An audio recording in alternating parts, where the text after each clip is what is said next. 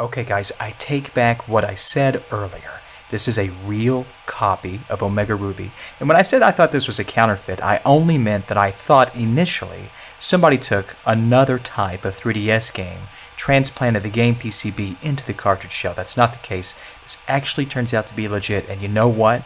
This isn't booting. This is not booting. Now, I looked at this here, and the TSOP package is an EXTRA-ROM made by Macronix, and everything here looks to be okay. As a matter of fact, I even put this on the scope, and everything seems to be normal. This memory module is an EXTRA-ROM, and it includes both storage for the game as well as storage for the writable data, save data. So it's all consolidated into one memory module, but I can't get it to boot. Scope seems to be okay. The contacts, I cleaned these thoroughly. Nothing seems to be of issue there. I'm going to reflow this chip because my theory is that cycling this game and the surface mount package gets flexed, and there's a lot of fatigue, and I think that we are fatiguing these solder joints, and that might be, this is anecdotal, but this might be the cause.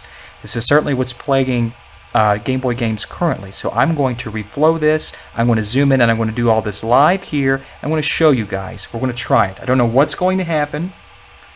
Let me sort of put a little shim under this so it skips some of the light off. And I'm going to zoom in very, very centrally, just like this. There we have it. Okay, so I'm going to start right here with this side.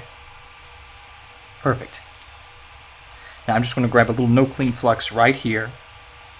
And I'm going to introduce my tip. Then I have just a small bead of solder on. And I'm going to come right in here. And we're going to do some dragging techniques just like this. Nice and easy. Now I'm doing this blind. I'm not using a microscope, and this camera is in my way. But I'm going to do some quick reflowing. Just like this. Because I have a feeling that maybe, just maybe, the problem is in fact cycle wear. What is cycle wear? That's a matter where we are cycling video game cartridges in and out, in and out, in and out, and unlike older Nintendo games which use PTH technology or plated through-hole technology, these are surface mount parts. And these PCB substrates are really, really thin. They flex. The solder can fatigue, and these joints can go open, meaning the signals go open. So let's just go ahead and let's just do it to it. Nice and easy. Nice reflow. Okay, that looks pretty exceptional to me. I'm going to back the zoom out of this. Okay, just like that. Now what I'm going to do is temporarily, I'm going to put our game back together. Now this game, unbelievably, was not booting before, and I might have been totally wrong on this, and if I am, I apologize profusely, but I'm not convinced that we're talking about massive memory failure. I think this is a mechanical problem with the solder system used, because these things have to be sold in Europe and other places where leaded solder just isn't, hold on just a second, where leaded solder just isn't acceptable anymore. So let's go ahead and let's pull out our 3DS. Okay, here's our 3DS. Now this wasn't even showing up. This wasn't even booting. Let's see if I can get this to show up. Okay, nothing. I'm going to cycle it a couple of times. Let me zoom out a little bit more.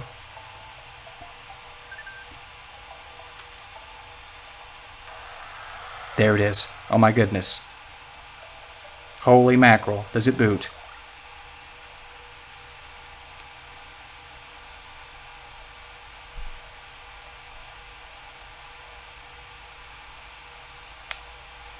Son of a bitch.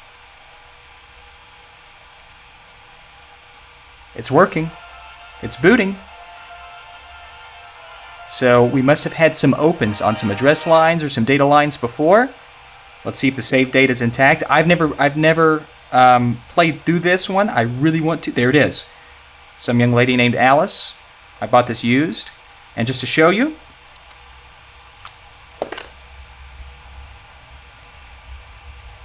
That's the game. So maybe, maybe my theory is right. I don't know. But this is certainly something to think about before we start writing articles of nonsense.